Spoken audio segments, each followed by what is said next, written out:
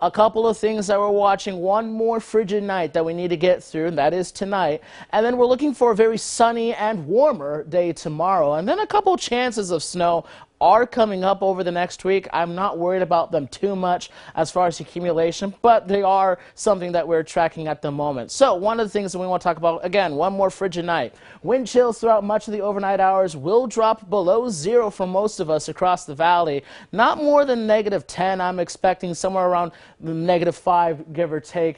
And then from there, by the time we wake up tomorrow, wind chills will begin to hit those single-digit amounts. But because we're getting those freezing temperatures again, one of the concerns that we have is from all the melting that's happened today from the snow, some of that could be refreezing over and turn into black ice. Now, part of the problem with that is it is a very thin layer of ice that can be hard to see on road surfaces. And from the melting that we had today with the sun coming out and from the clear skies that we'll be having later tonight, that's what's going to cause that icy slick surface. So be very careful walking out tomorrow, or if you're getting ready to drive tomorrow, that you don't accidentally slip on anything.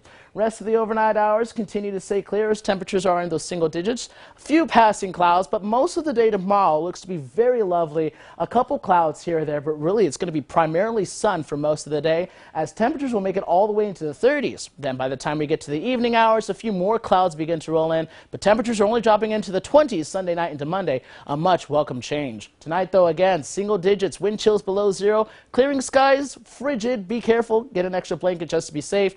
Tomorrow we'll make it all the way up to the mid-30s with those mostly sunny skies, and a lot warmer today. That's also going to be helping with that snow melting. Going into the next week, the next chance that we'll have for some snow will be Monday in the evening. Other than that, Wednesday, Thursday, and Friday will be better chances, but we're not really too worried about accumulation, and those high temperatures above freezing will also continue to help with the melting.